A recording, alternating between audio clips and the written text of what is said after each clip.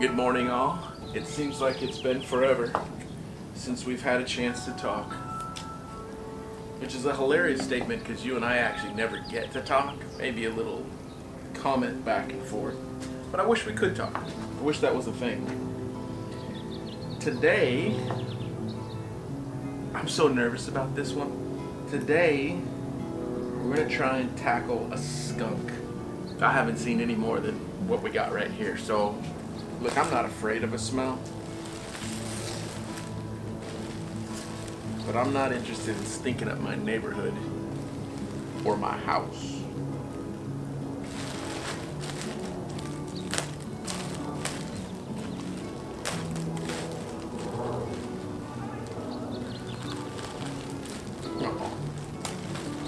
That'd be the view.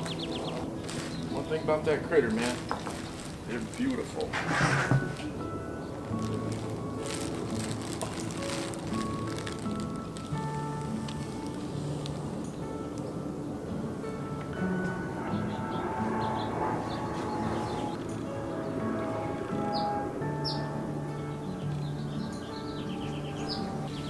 One of the things that has changed a little bit on YouTube is they absolutely do not want us killing or skinning on camera. I'm not gonna stop doing that as of right now because I think it is important for you to be able to see the step of the skin removal. I want to emphasize the fact that whatever happens to this animal at this point doesn't change the life of this animal. So this animal died of either A, natural causes, or maybe even a car accident.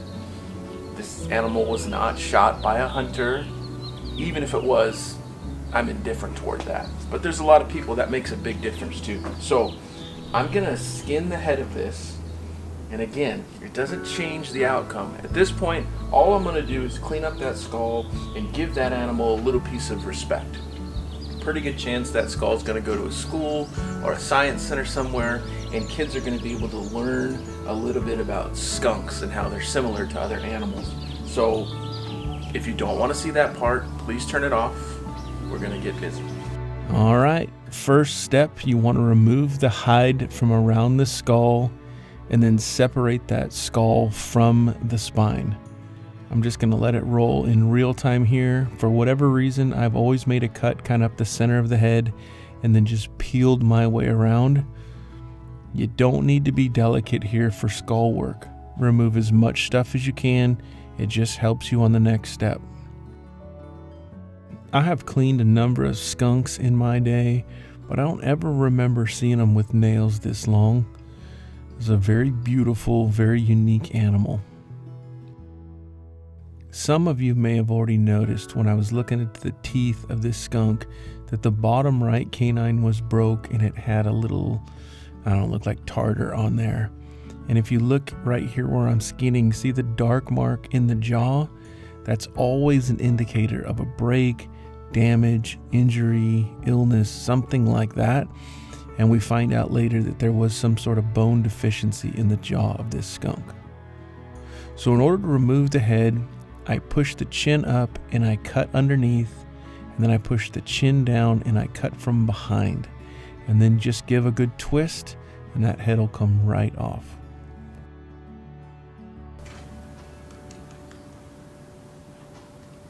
Skunk, marten from Alaska, raccoon, which we've already done, and a lynx. Cleaning out the freezer, getting everything caught up. I take these commercial pasta strainers from the restaurant supply, and I'm just going to drop it in there. And contrary to what I always tell you, I'm just going to show you another method today. I'm not going to take any other meat off these animals. I'm just going to drop them in the already warm peroxide. This is the different part. Normally I would boil with water and power wash. I'm just going to put them right in the color batch because I've already got it hot. I just finished another project, so follow me.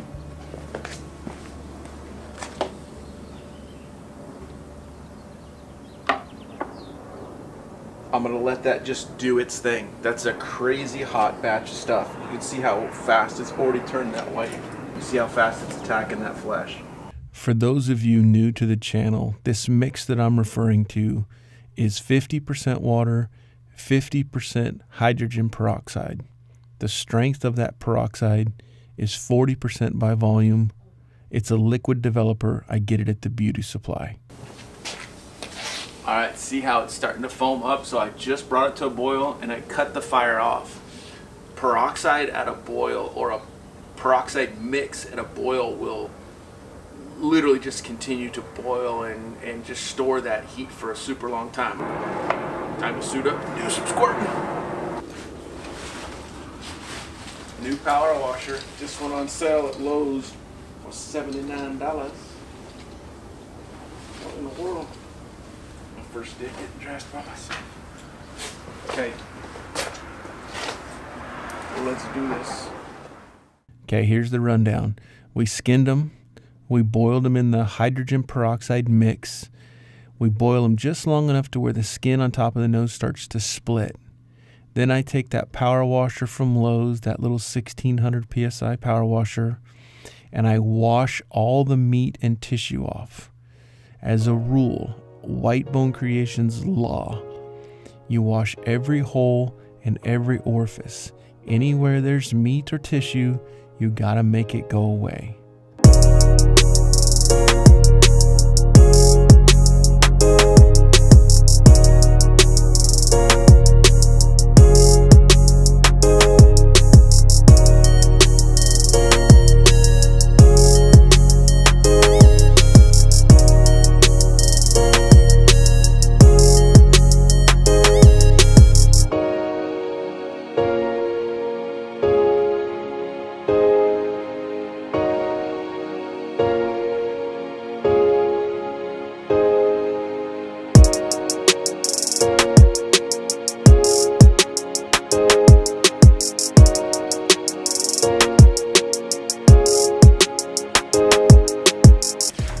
So don't breathe that peroxide.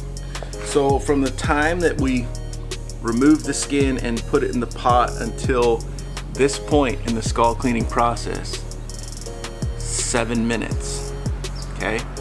Anybody can do this. You just need a skull and a handful of tools. Now the bottom jaw of that skunk, he had some sort of calcification in his jaw, and there's a big hole there. So we're gonna have to put that back together. I had to rinse it all clean, but so this skull is just right out of the color batch and clean. You can see all the little dark spots in there. That's places where the product is never touched. So what we're gonna do is drop it back in the basket once everything is clean, and we're gonna let peroxide touch all those areas, and it'll bright white it.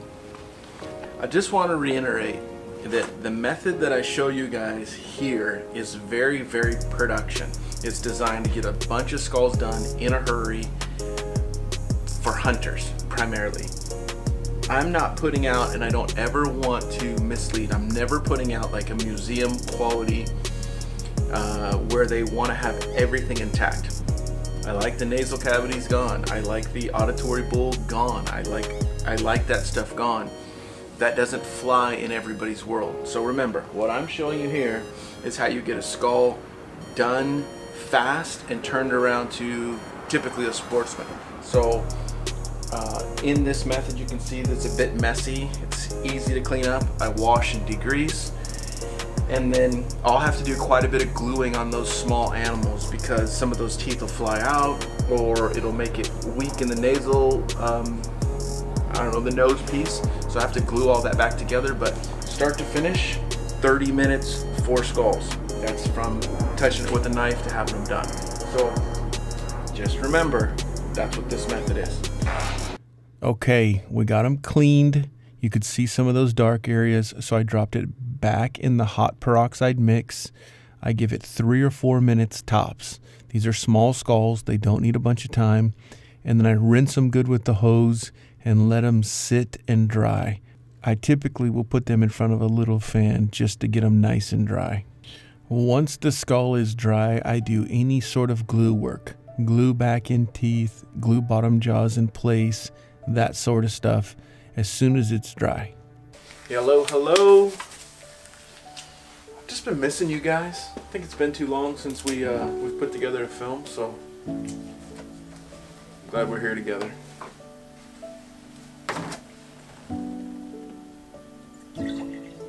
I got so many skulls here. I'm not sure which video this is for, so let's just do a few.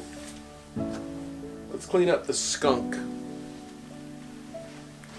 El Skunk. This little skunk right here had some sort of bone deficiency. See the side of his mouth? It's all warped and rotted there. I think being a little residential skunk, a side of the road kill type skunk, I think they get into fertilizers or maybe actual poisons for rats or something like that, and it decays them. This raccoon has got the exact same symptom. Ouchie. So,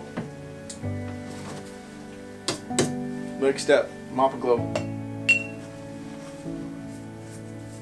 I'm just going to take a little brush and I'm going to get it all wet with mop and glow real quick. I'm going to put it back in front of that little fan to dry. What does that do? That seals the bone, gives it a real light, kind of a sheen. Not a shine, I don't like the word shine. It's kind of funny because my wife's name's Sunshine. Hey, what's happening? Just had a guy say, is that a skunk skull in your pocket, or are you just happy to see me? And I was like, nah, skunk skull. Check it out. We just about done. Oh, how do we avoid that shadow? I got this. Hold on. I got mad skills. Boom. Oh, maybe boom. There's skunk skull. What a rad little animal, right? This is that that part I was talking about where he has some sort of decay, got a little bone deficiency on top there, but just a rockin' little critter. I don't know about anybody else, but it's so hard for me to be able to see myself and talk to you without watching me. Weird. Hey, the skunk skull, just another beautiful animal. Same principles apply. Wash them, make them beautiful, pay them a little respect. Thank you so much for watching. As always, I love you. Till next time.